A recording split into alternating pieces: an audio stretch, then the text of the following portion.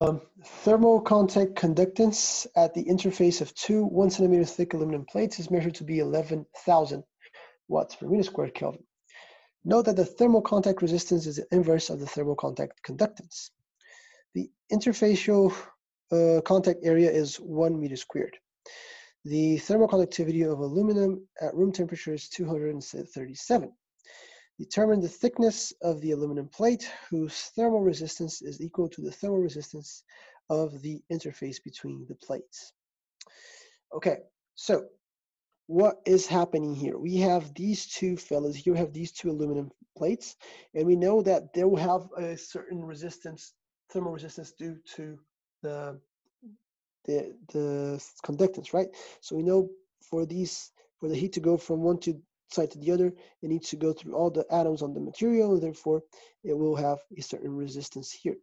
And also this one, same thing, right? Because of conductance, we're going to have a thermal resistance associated to plate 2.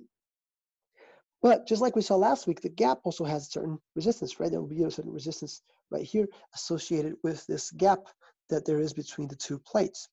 And then what we're being asked is, if we were to, instead of having this gap here, if we were to have a single aluminum slab that would substitute this gap, how thick should it be?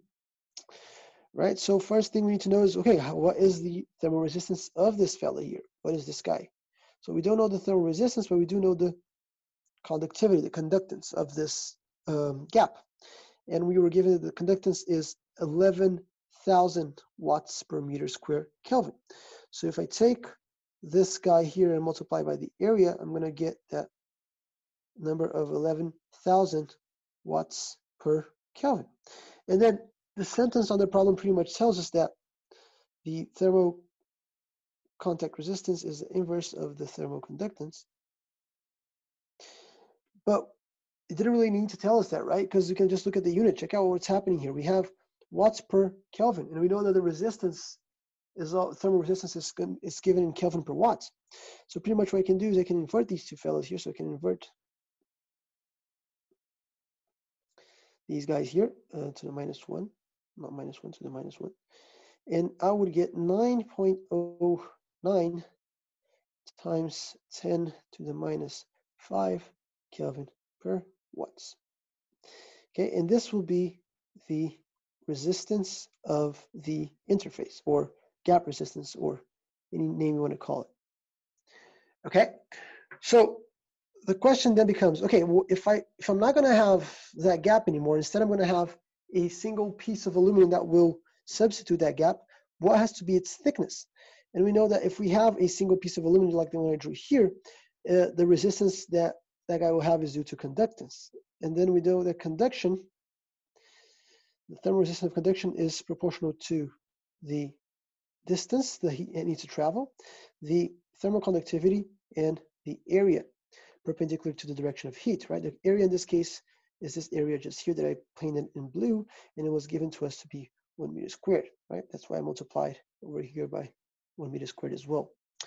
So the question is asking, if this resistance is to be the same as the resistance that we had before, what has to be X?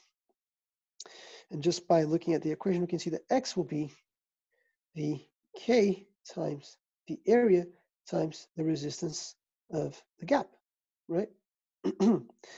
So that means that X will be K for aluminum, which is 237. And that is watts per meters Kelvin, times the area through which heat is traveling, that is 1 meter squared, times the resistance of the gap, which is 9.09 times 10 to the -5. And this guy here is given in Kelvin per watts. So unit-wise, we have watts and watts, we have Kelvin in Kelvin, and we have meters in meters squared, so we're going to be left with meters. And this turns out to be 0.0215 meters, which is the same thing as 2.15 centimeters, right? So that is the solving of the question per se. We could stop here if we were simply solving this for the sake of solving it. but we're solving it with the purpose of learning something. And what is that? Well, the purpose of solving this guy is that we're saying that we had originally 2 centimeters, right? We have 1 centimeter plate and another centimeter plate. And if I want to have only 1 block instead of 2 blocks, I would have to have a 4.15 centimeter thickness, because it would be the 1 over there plus the 1 plus the 2.15, right? So if I were to have a single block like I have here, this guy has to be 4.15 centimeters thick, as opposed to the 2 centimeters thickness. So it's actually more than double the thickness that I had originally. And if you're building, if you're in construction working, you're working in a building, if you can have a wall that is half as thick with the same thermal resistance, that's a win, right? So that's an idea that we can apply in a lot of engineering principles, and in a lot of engineering designs and products that we're trying to develop. So likewise, if we're trying to develop a thermal, like we are in this case for this unit, and we want to increase the thermal conductivity, increase the thermal resistance, we can have several small layers instead of having a single material. Because by doing so, we're going to be creating a thermal resistance due to the gap that we have between every single one of those materials.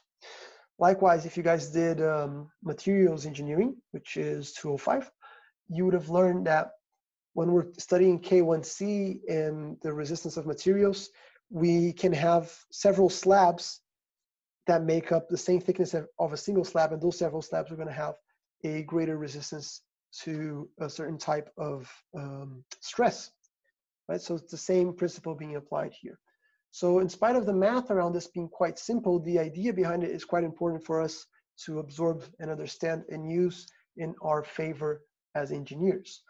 Likewise, you can think exactly the other way around, right? If we want to have a very good conductor, if I want to have a wire that's conducting electricity very well, what I need to do is make sure that I have as least gaps as I can. And if we zoom all the way into the material scale, into the micro scale, we can think of those guys as defects in our lattice, right, into our crystal structure. So every one of those defects will be like one of these gaps that will be stopping the conductance of heat or of electricity in our solid. So that is the idea behind this question. Do you have any